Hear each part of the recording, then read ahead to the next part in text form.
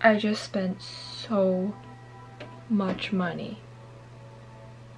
I think it was about 2 years ago, maybe one, that I bought my first film equipment, which was this camera and like 2 tripods, and I've been living with that ever since, so I am so excited to finally have an upgrade.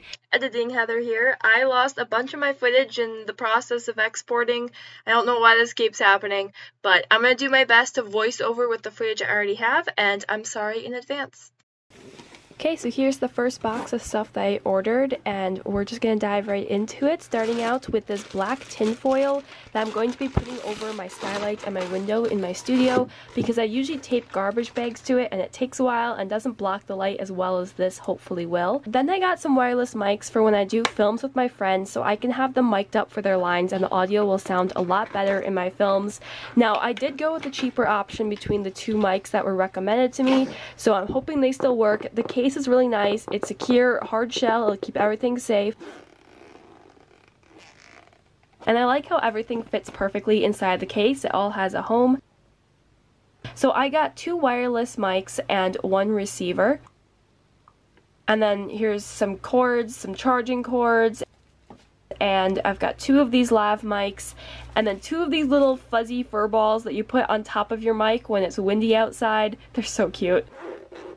So the next thing I got was an audio recorder, because the camera I use does not accept external microphones, so I needed something to record the audio for me. Now, this was the most expensive thing I purchased, but it looks to be good quality. It comes with this huge instruction manual that I'm gonna have to read at some point.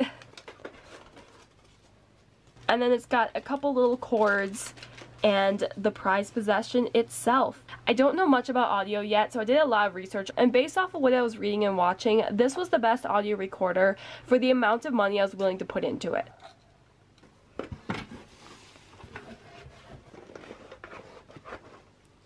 Starting with some lights. So I actually went with a cheaper option than what was being recommended to me because I couldn't afford the more expensive lights. The tripod's pretty flimsy, there's a lot of plastic parts,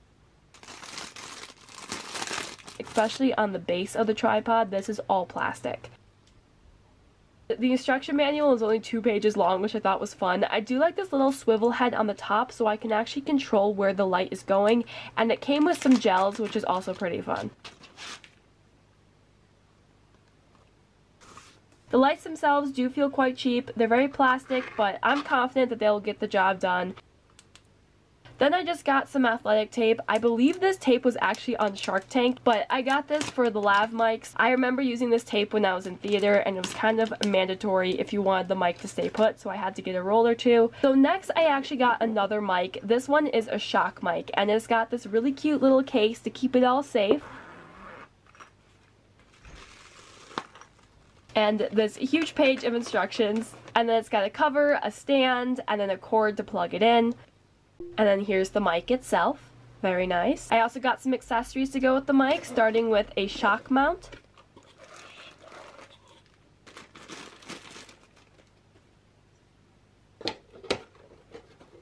And then I got a windshield for the mic, so that I can actually finally film outside. That's the end of this voiceover, because now I have some real footage to show you, so we're gonna jump over there. I bought this, and I'm gonna have to test the lifespan of it. And basically you charge this, it's a power bank, and then it uses that charge to charge other devices. So I'm hoping I can use this to charge my lights anywhere I go, and hopefully it'll last for a long time. So then we've got this.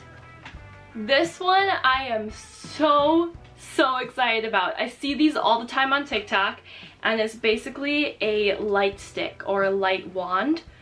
It's pretty small, so then the idea is you can put it in really any little nook or cranny on set when you're filming, and you can light that up with multiple colors. There's an app that you work with it that you can select any color on the color wheel, and you can do flickering flame, or you can do like lightning strikes, fireworks. You can kind of emulate anything with this. This one just arrived today, and this is the one that kind of got lost overseas on its way to me. The box came pre-opened, which was a bit weird, but I think it's all intact. And this is is basically a boom pole that is self-standing. Because I do most of my films by myself, I'm not going to unfold it here because there is very little room right now, and I will go test this outside.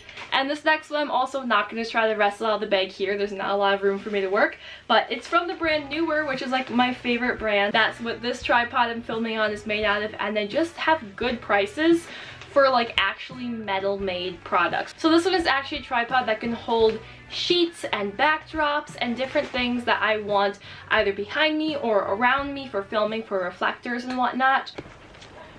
Welcome to the great outdoors. My name is Heather and I will be your tripod guide tonight. So let's start with the very first one. First up, we've got this boom pole. I feel like I've set up enough tents over the years that I should be able to do this really fast, because like if you can set up a tent, you can set up anything, you know? Bam. Okay, so here's our legs.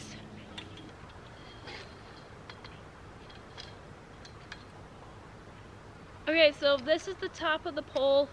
The mic would be here, and then it would come down to here. So technically this would be out of frame, and if I was talking, you could hear me right here. I wish this stuck out a little bit further. It only goes like that far, but otherwise, good soup. All right, next we have our backdrop tripod. So here's the first leg. Wow, that's got some wingspan.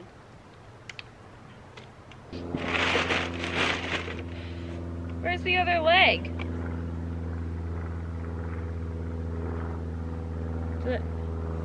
Okay, pause. I think they just didn't send me the other leg because I cannot find it anywhere in my house, so I guess I'm gonna have to return this one. Audio and lighting are still a very new concept for me, so now I'm gonna try to learn everything to the best of my ability. We're gonna do some research, read all these instruction manuals, and test some of the products out.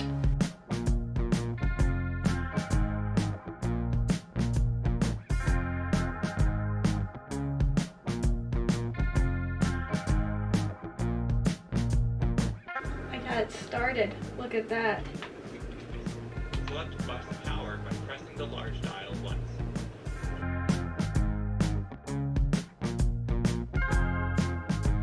I have now figured this out, but apparently I have the wrong cord for this mic because it clearly can't plug into one of these. So I'm gonna have to order a new piece for this and try the shock mic a different day.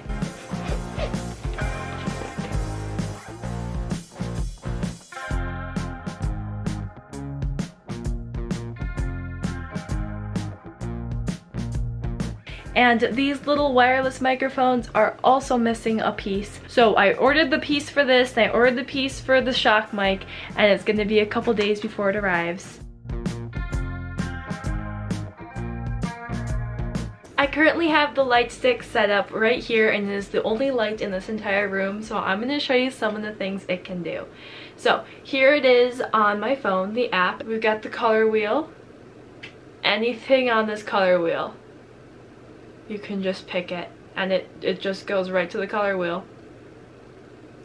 And you can make it brighter and darker.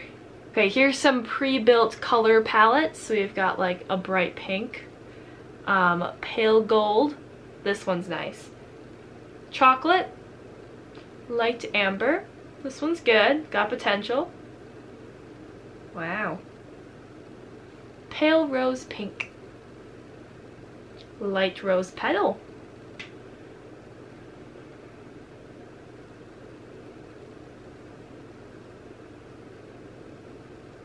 this is candlelight, almost really green though. This is a firelight. Do you feel like we're camping right now? Fireworks. Wow, wow. Oh my goodness, you can record something and it'll put that color on the screen for you. There's the salt lamp, and I'm gonna record that. It's literally the same thing as the salt lamp. Alright, so I've got one more light to go over, or two more lights to go over, whichever way you want to look at it. So buckle in, we're going through some more hardcore lighting. here's the first test, so I'm going to turn on the first one. If I can find the button. Okay. Number 2. Let's dim these down a bit.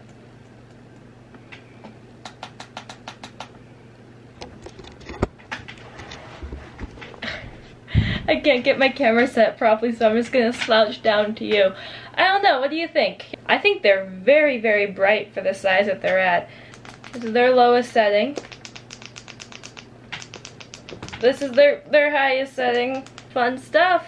I think these are gonna be great.